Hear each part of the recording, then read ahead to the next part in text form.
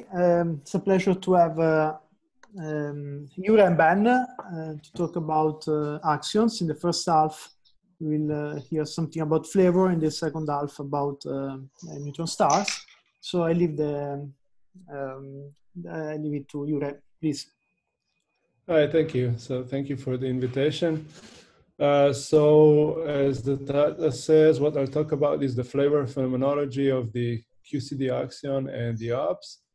It's based on these three papers. The two are quite recent. So with Jorge Martin Kamalich, with Maxime Pospelo.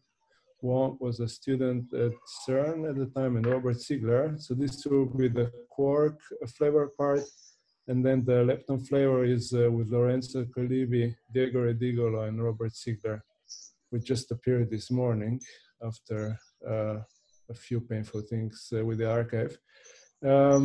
All right, so the motivation is really simple. So if we have PNGB, the nice thing is that if it's light enough, this can be a dark matter candidate. So if I just look at the low energy description, I have a coupling of this PNGB or ALP in the more recent terminology with gluons, with photons. So so these are, since this is a pseudoscalar, these are GG tildes.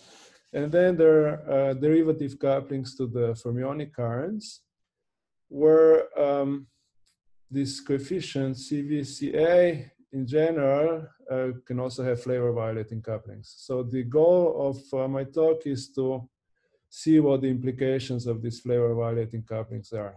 So first question is these flavor changing neutral current experimental probes that were built for other things, do they probe something interesting? And the other question is whether you can improve on search strategies. And in between, I'll also sprinkle some models so that we have a feel for what the values of these couplings could be. All right, so what I'll do is our first part of the talk will be on bounds from the quark FCNCs. The second part of the talk will talk about the lepton flavor violation. So in this second part, I'll talk about also the proposal to revamp MEC2 experiment. So we'll call this MEC2 forward. And then I'll show results also in terms of a few models. So for the quark, FCNCs are just reinterpret everything in terms of the minimal oxyflavon model. And then I have 4 models for the lepton flavor violating ARPs, where I have to be quite sketchy due to time. All right, so the first part, as I said, we'll talk about the quark FCNCs. And here what I'll do is I just assume that I'm talking about the QCD axion, which, however, has flavor violating couplings to quarks. All right, so the guy that will be interested in solves the strong CP problem, could be a cold dark matter candidate. And since the mass comes from the QCD anomaly, it's basically massless in these flavor violating transitions. Right, so just a few more slides of the intro, and just we're all on the same page. So the QCD axion solves the strong CP problem. So what is this thing now? So if I write down Lagrangian, there's, if I include all the Lorentz and gauge invariant operators, I can also write this CP violating term in the QCD. So it's just a GG tilde, so it's a topological term. There's a coefficient in front, and let's also put in this loop factor in front. Now, the theta itself is not observable, but this combination of theta plus the phases in the quark mass matrix, this is the observable quantity. So this theta bar, since it is comes from a CP violating term, will induce a neutron electric dipole moment of the neutron. And this will correspond to a theta bar, which is super small, 10 to the minus 10. So that's the strong CP problem. So why is this number so much smaller than the order 1 CP violating phase in the CKM. Well, one solution is that if theta bar is not just a parameter, but it's really a dynamical field that couples to GG tilde, then the QCD potential is CP even, and then you have a minimum at theta bar equals 0. So that's the axion solution, and there's a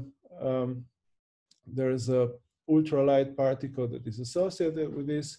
So again, I'm flashing this effective Lagrangian from the low energy standpoint. And what I'll be, so there will be results that I'll be showing these results in terms of this capital F. So instead of the decay constant of the axion, I will lump in these coefficients, and there's an extra factor of 2. So if you want to think about this, is just in the limit when these coefficients here are 2, these capital F's are exactly the decay constant of the QCD axion.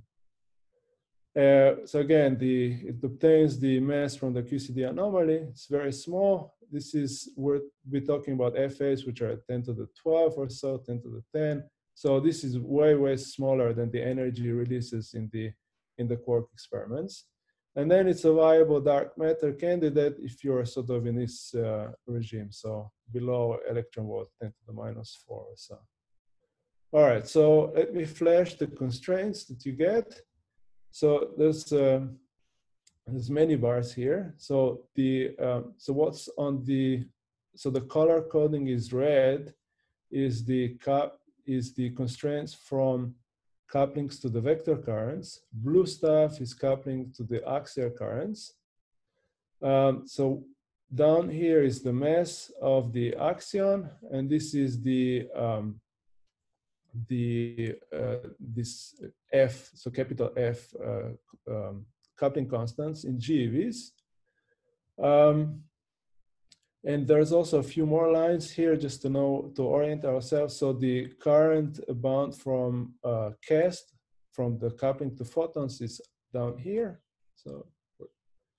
So first thing to note is that all these experiments, I should say also this, the more bright color, solid colors are present bounds, and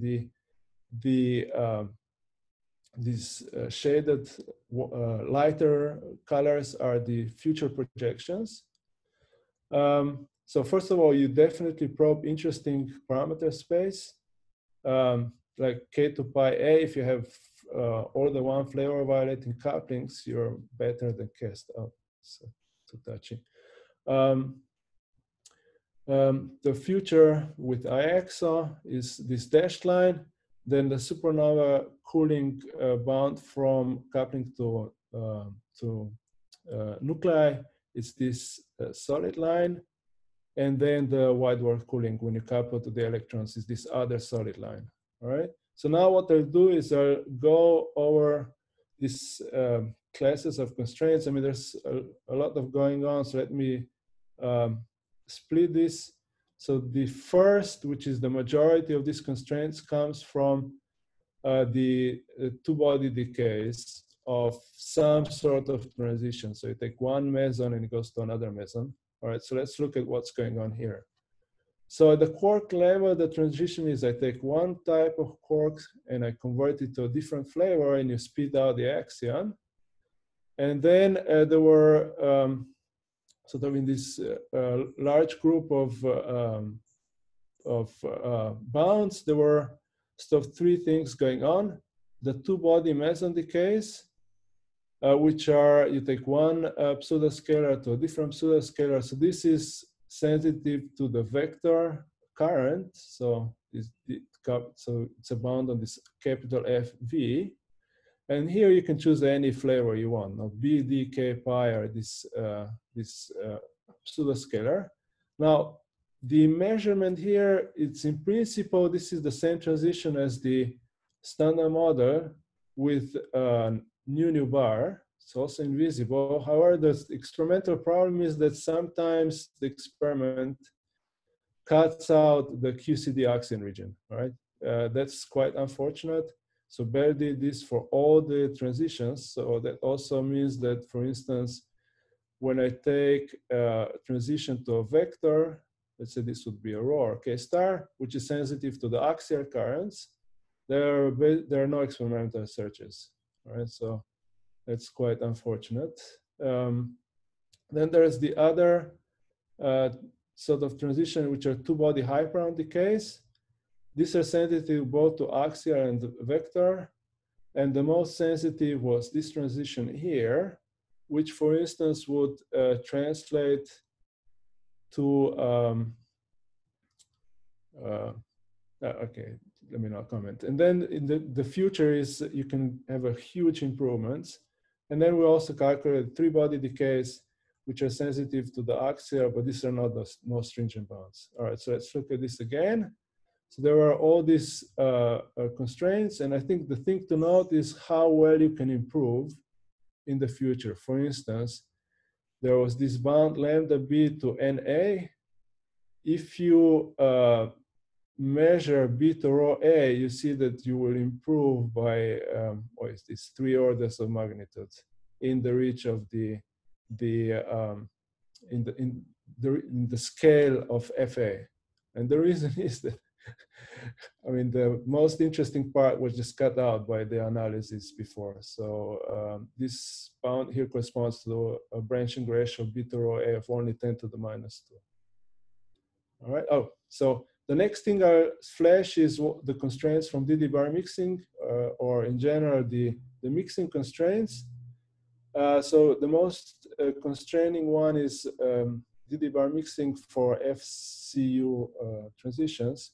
So what we did here is, the nice thing is that in all these mixing constraints, you can reliably compute the transition from the axion exchange. So we did, so you can use chiral perturbation theory to compute KK bar mixing, where we went to the next to leading order.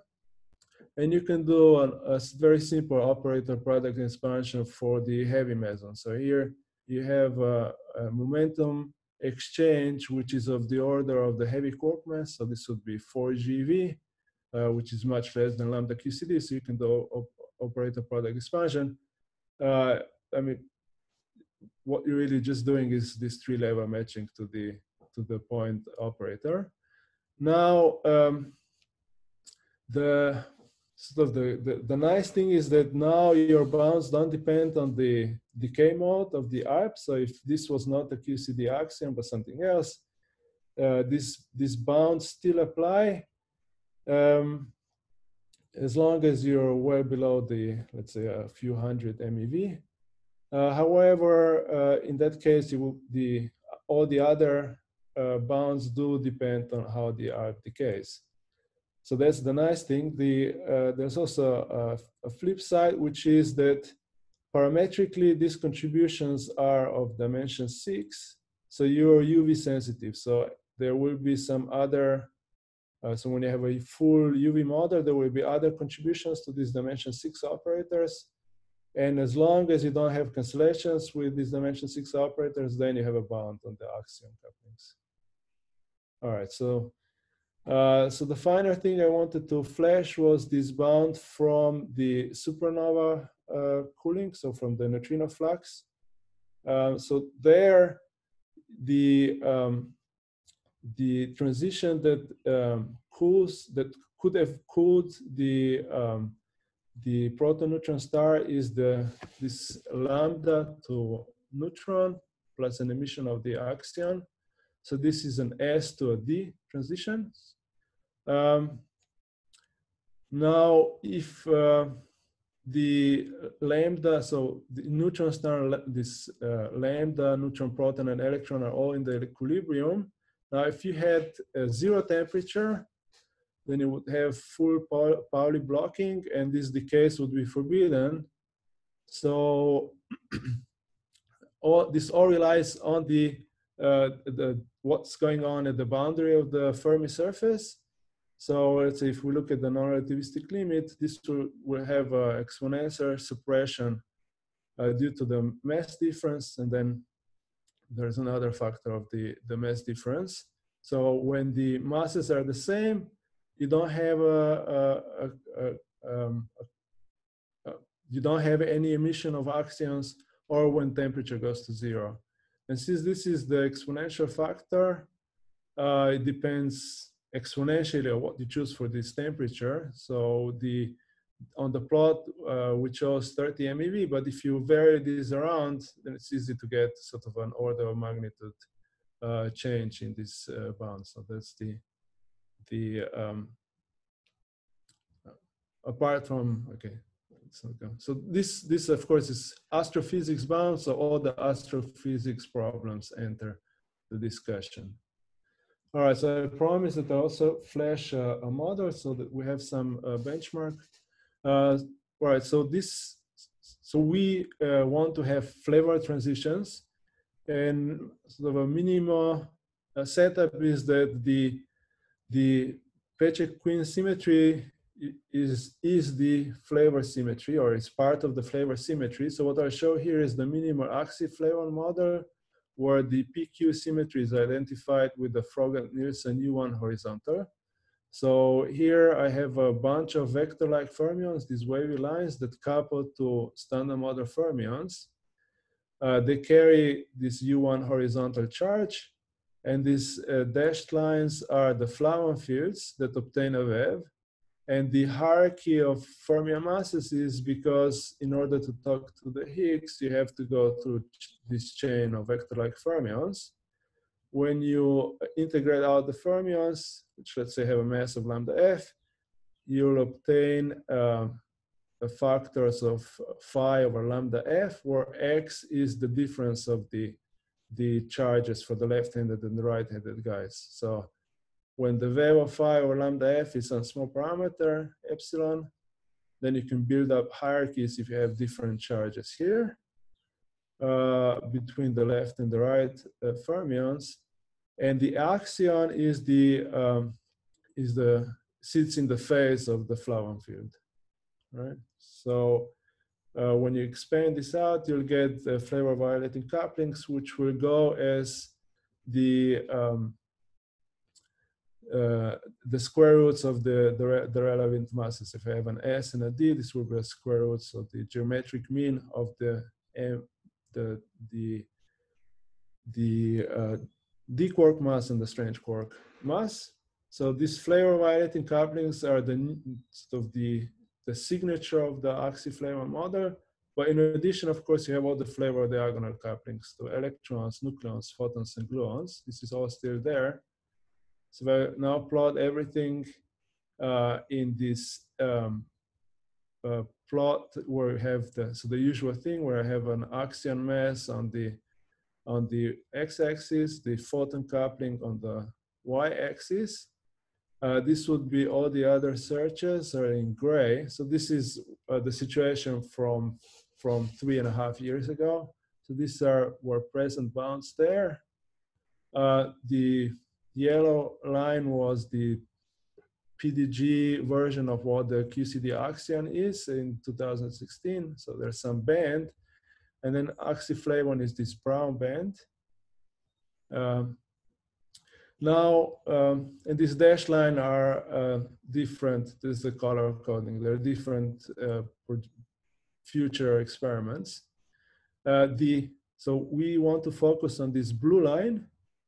So this is the flavor, the bound from the flavor transition. So it has no sensitivity on the photon coupling, of course. No.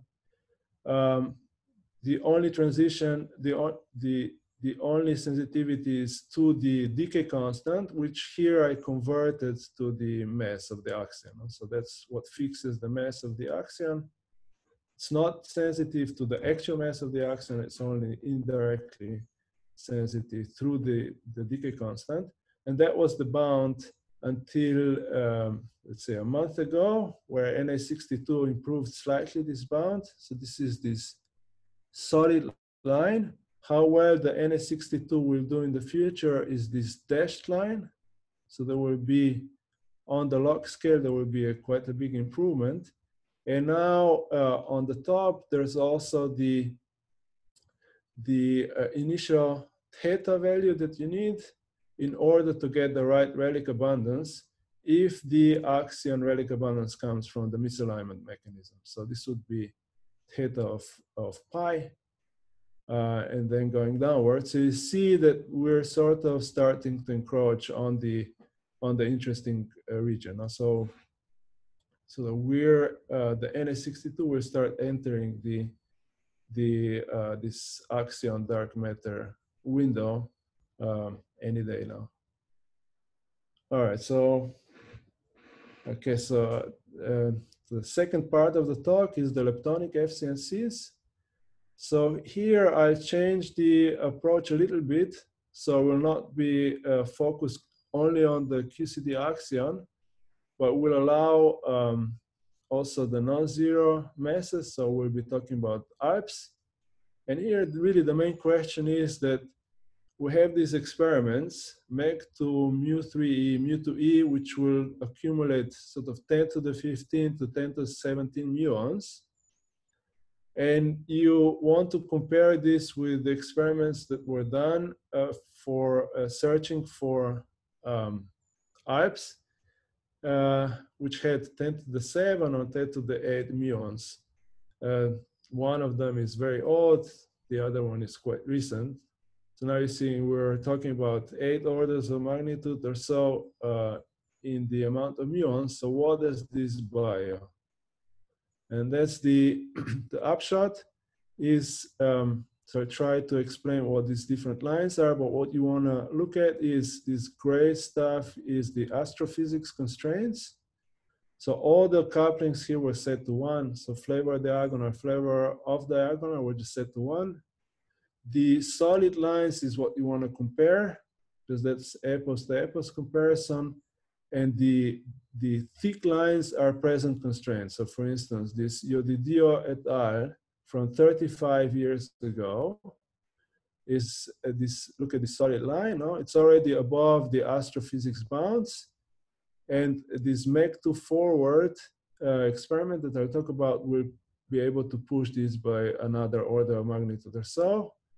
The mu2 online will be a different experiment that I'll also cover, which will also improve by an order of magnitude. And then you'll also be able to go a bit higher in the mass range. All right, so let's look at what these experiments are. So they're sort of fall into 2 categories. In both cases, you're searching for an energy line in the positron. So the transition is you take a mu plus, goes to a positron and an axion or an ALP. And then depending on where you are, so let's say this would be the standard model background, mu to e nu bar. When you have a polarized muon, which is the experimental situation, so you stop the muon, it's extremely well polarized, and then you look in the forward region, so opposite to the polarization, this is theta e, is the direction of where your positron is going. This solid line is the exact forward region, so you see that the standard model disappears at the endpoint, where you would have a QCD axion, so mass of 0. Or if you have an ALP, let's say some 40 MeV, 60 MeV, the line would appear on top of this standard model background. So you would be doing a line search. If you go away from the forward region, so for, let's say, cosine theta e of 0.8 or 0.6, the standard model does not go to 0 even at the endpoint. So that's one approach, is you use these polarized muons and then you look at the forward region. Or the other approach is that you don't suppress the standard model, you don't go to the forward region, and you just take a much bigger sample of decays. In that case, you don't suppress the standard model. However, you also are sensitive to both right-handed and left-handed ALPS. So in the previous case, you're only sensitive to the right-handed couplings. All right, so here comes our proposal. So MEC2 is experimented PSI, which is designed to search for mu to E gamma transition. And we claim that it can be repurposed for the ALP search. We call this MEC2 forward. So the nice thing is it already has polarized muons. So we'll take advantage of this. And what you want to do is place an electromagnetic calorimeter downstream from the stopping muon target. The stopping target for muons, about 1.5 meters downstream, with a reasonably small diameter, so that you are mostly in the forward regime. So this is relatively easy, you just push. So that's the situation now. There's already a detector there, which is used for background rejection. That's not what you want. You'll have to replace it with a better electromagnetic calorimeter. That's it as far as the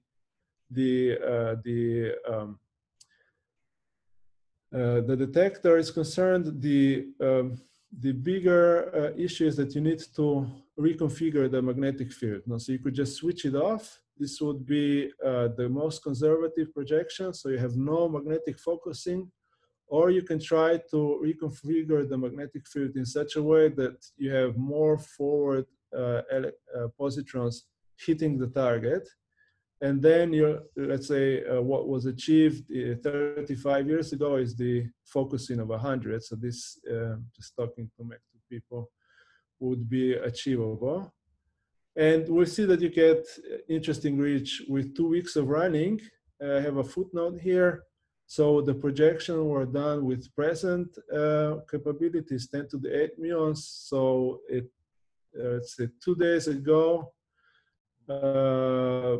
at the PBC workshop, the MEC2 people explained that they have simulations where they can easily increase this 10 to the 10 muons just by reconfiguring the beamlines. So how the magnetic field transport the muons. So you have 5 minutes, much better than what I'm showing. All right, so that's around 5 minutes. Yeah, good. Yeah. I think I'm relatively on time. So that's these two projections that they have. So MEC2 forward with F equal 1 and MEC2 forward with focusing of 100. And now I should comment on the other line. So this is for, so we're comparing here the ARP that has both left-handed and right-handed currents. So just let's say vectorial couplings. If you only have left-handed couplings, is this dashed line, and small dotted line is if you only have left-handed couplings. So this is right-handed, left-handed, and both. And you want to compare the solid lines to each other. Now I also had this mu2 3e online. So this is the projection from the mu2 3e experiment, which searches for muon to 3, so electron, positron, plus an electron pair. And there you would you look for the Michel, so you look for a line on the Michel spectrum, and they will have an online event reconstruction with FGPAs that will keep part of the information so that you can do this search. So the problem there is the data stream, how much data you can put on tapes, and they have reduced the event to the extent that they can put everything on tape that is needed for this search. All right, and also flashing the timeline. So MEC2 forward would be at the end of MEC2 probably, and this would be before this mu2 3e phase 1. So sort of is comparable in what you want to do. I also had these blobs with astrophysics bound. So what we did here is we extended the analysis to non-zero masses and the flavor violating case. So coupling to the electrons, the muons, and mu2e. There was also Graham at company had these couplings to muons, and these were these blobs. So wide dwarf cooling, then the red giant cooling takes over at higher masses. This is all couplings to electrons. This is supernova bound. And if you switch off the electron but only have muons, couplings will sit somewhere there. All right, so that's as much as I can comment, unfortunately. So one question is, where is the region where this could be a dark matter candidate, and sort of a completely idiotic constraint that you need to satisfy is that you should not decay before the universe, so before the lifetime of the universe. So just requiring that you don't decay before Hubble time, which we know is super conservative, pushes me into the 10 keV regime or smaller. All right, so if you see this at Mach 2, it has to be an Alp which has a mass of less than 10 keV. In fact, just look at the extragalactic background light, you'll see that it has to be less than 100 electron volts. So this is in this, so I'm shading away these two regions. These are these two constraints. And then you can ask, where would you have, let's say, the right relic abundance if I have the QCD-like Alp, or if, so that I have a thermal mass contribution, or if I fix the mass to not have the thermal contribution. So these are these two lines of two examples. And you see that there are many other experiments that will probe these interesting regions of parameter space, but with this flavor violating transition, you're sort of probing the region where you don't have much sensitivity from the rest. So it's sort of, okay, it's nice, but once you see it, it will be hard to know whether you're seeing a dark matter or not, unless maybe these dielectric stacks push forward and so on. All right, so I have 3 slides, I think. So I wanted to show the models. So what we did is we looked at 4 models where you have enhanced lepton flavor violation, but suppressed quark flavor violation. So the first one is lepton flavor violating QCD axion. So what you do here is you just put the flavor structure externally by hand. So you assume that there's no flavor violation in the quark sector. Then there is lepton flavor violating oxyflavon. So this is more natural, because if PQ symmetry is part of an SU2 cross U1, so U2 flavor symmetry, then the flavor transitions with quarks are naturally suppressed, because you pay a suppression due to the CKM. You always have to go through the 3rd generation to have the flavor violation. And this is much less of a penalty for the leptons. So in this case, the K2 pi A becomes less important, and you would first see it in the lepton flavor transition. Then there's the leptonic familon, where we took the U1 horizontal, the Frogat-Nielsen setup, and you just split the two. So it's two, there's separately U1 for quarks and separately for flavors. And all you need is that this FA for quarks is bigger. And finally, you also looked at the Myron, where that's a PNGB of the spontaneously breaking lepton number. So what I'll do is I'll just show how things shift around within this model, because now I have a relation between flavor conserving and flavor violating probes, and we want to see where you sit. So I just flash, let's say, this lepton flavor violating QCD axion. There's still freedom as to where the flavor violation comes from. So it's mostly from right-handed rotations. That's this left plot. If it's from left-handed, it's the right plot. And what you want to look at is, so all these other constraints are due to couplings to the photon. Here again, I converted the constraint on FA to the mass of the QCD axion. And the better the experiment, the further to the left you are. So this is mu2EA present constraint from UDD et al., so 35 years old. This is less than the white dwarf cooling.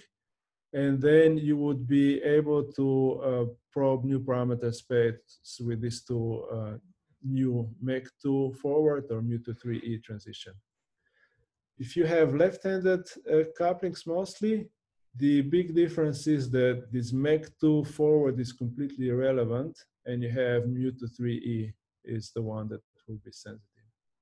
And then leptonic familon, it's another illustration of this fact. So there is an anarchical ansatz, or a little bit of hierarchy that you put in the neutrino masses. That's the difference between the two. It corresponds to quite a drastic difference in what the couplings of the familon are. So in here, you have only right-handed couplings are the only ones which are flavor violating, and they're suppressed by the ratios of the quark masses.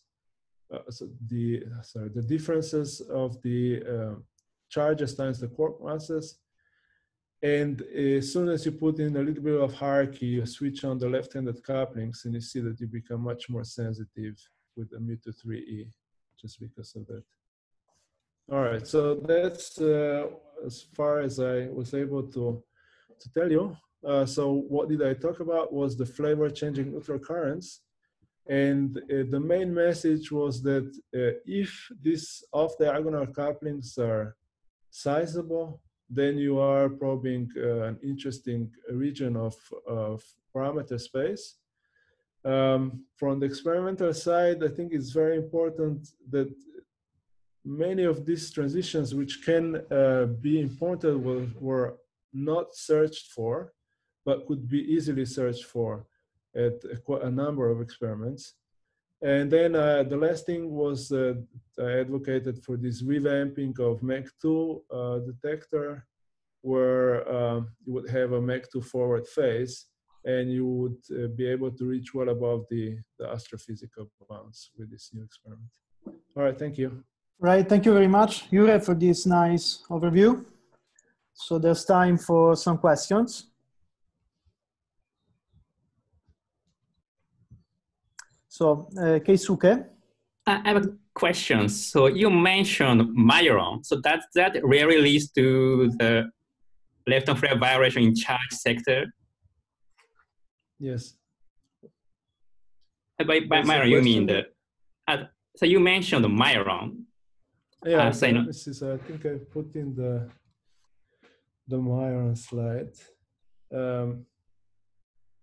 All right, so what we did here, now maybe I can just go over this. So we looked at these low energy seesaw versions where you can enhance the Majoron couplings because they come with YU dagger, while the neutrino masses are suppressed by U1 because they come with the YU transpose.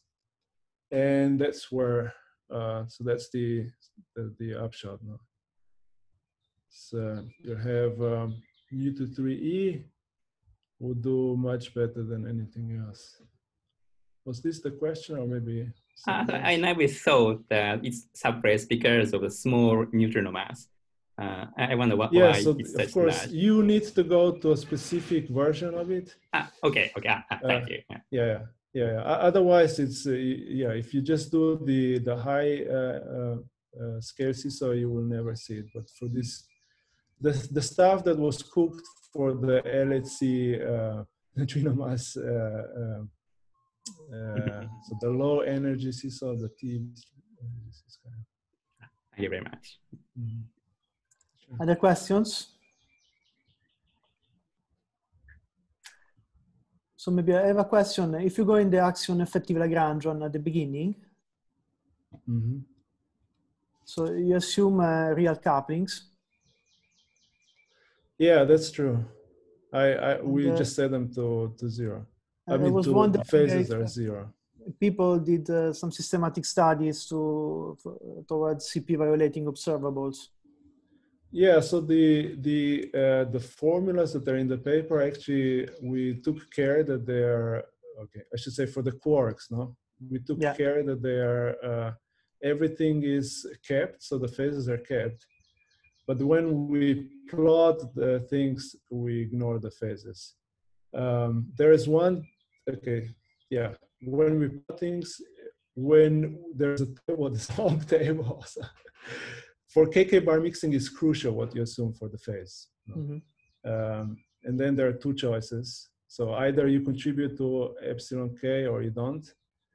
And it's a huge difference, of course. No? And in fact, so if, all right, so if you have a phase which is 45 degrees, so once you square it is 90 degrees, so it contributes maximally to the epsilon k. Actually, this is not even correct. So I need to fine tune it so that it's really maximal compared to the standard model. Then the bound is a bit better than this k to pi a, but has this UV sensitivity that the k to pi a doesn't have. So if a is an axion, QCD axion, you know what the decays are. So that's why this is so more model independent. But While the bound the KK bar mixing is UV sensitive. No?